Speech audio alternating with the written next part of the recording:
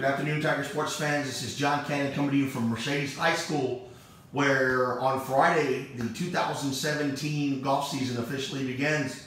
Today, we are going to be doing our golf preview for the season, and we are here with head coach David Garcia. Coach, first off, season's back. It just seemed like it ended. Yes, sir. You know? Sir. But talk about the team. I know you've lost some key pieces.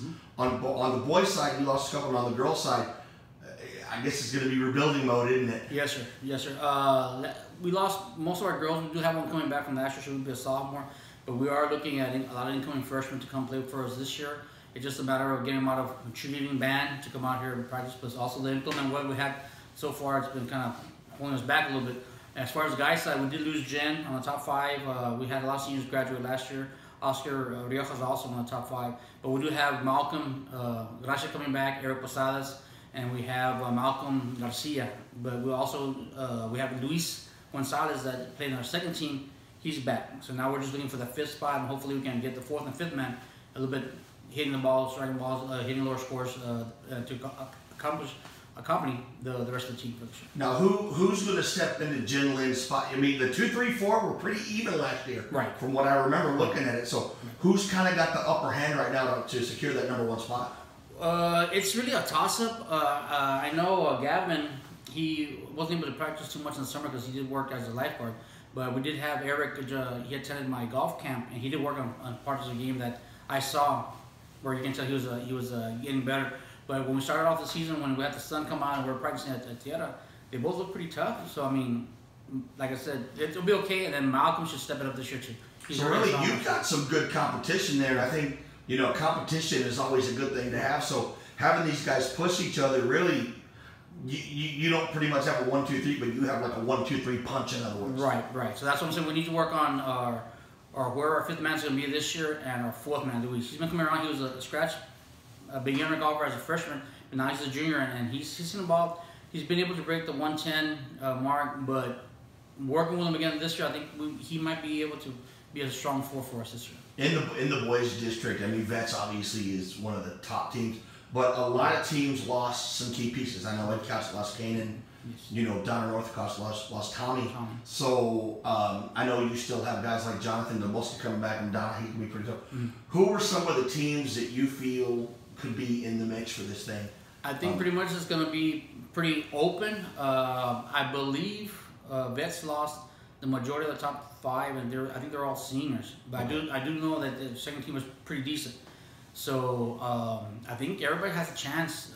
Would help Donna. Donna edges out last year for 3rd place medal by a stroke, but they've been working hard since they were freshmen. So they're all right now. The top 5 should be juniors right now, and they should be coming around.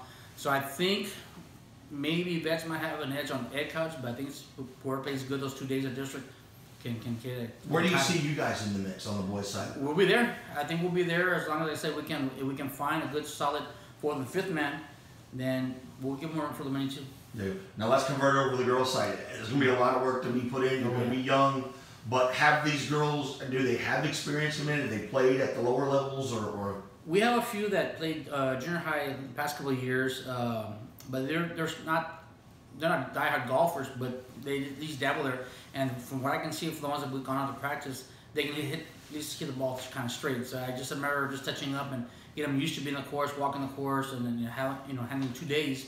They may be okay.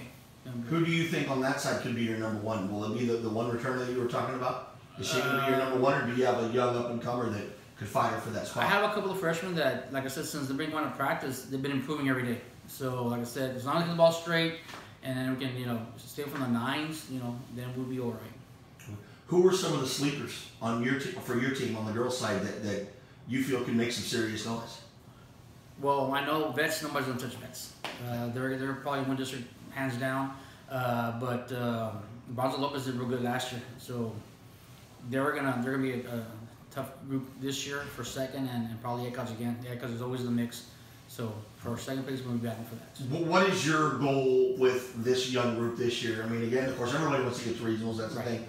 But looking at it through your eyes, what do you want your girls to be? Is it mostly experience? Is it, hey, let's get out there and get the varsity experience and see what it's like? Both experience and competition. I think if they just listen, apply, and commit to what I tell them, I can get them ready and maybe get them in the mix too. At least for second. First place, I mean, vets, they're way out there, so that'll be tough. But yes, I want to get their experience. I want them to at least go out there and try a couple of tournaments, get them under the belt, and just get adjusted to carrying the bag, playing 2 tournaments, 2-day tournaments, and walking the 18 and the fatigue and stuff like that. But I think if they like it, then we'll be okay in the future. Last question. You got your first golf tournament coming up this weekend. Mother Nature has not been very cooperative. Has that hurt you guys? I mean, granted, you've been on the course quite a bit, but being the week of, I'm sure there's little things you have to tweak. So has this kind of been a setback for y'all going into it? Slightly, but not really, because usually, when we had the warmer weather, we focused more on the short game. So we did a lot of time in the putting green and at the range. I did have my top 4 or 5 kids go out there and play a few holes, and their scores are pretty decent. I was kind of surprised. But I think just getting them back into the routine of things, they'll be all right. Yeah. Expectations for this weekend, what is the main thing that you want to get out of both the boys and the girls? Just get them back to swinging things, carrying their bags, walking around, and hopefully, have them set some individual goals that they've already told me about and break them, and just take it from there, and hopefully just keep on improving throughout the whole season. There you go, Coach. Well, I'll tell you what, thank you for your time. We really appreciate it. Once again, this was the 2017 golf preview. Of course, I know it's broken up into 2 seasons, right? You have the fall semester and the spring semester. Fall semester begins this Friday, weather permitting, at Tierra Santa. So, Coach, are you ready? We are. I know we're ready. Yes, sir. All right, Coach, thank you so much. Appreciate it. Thank you.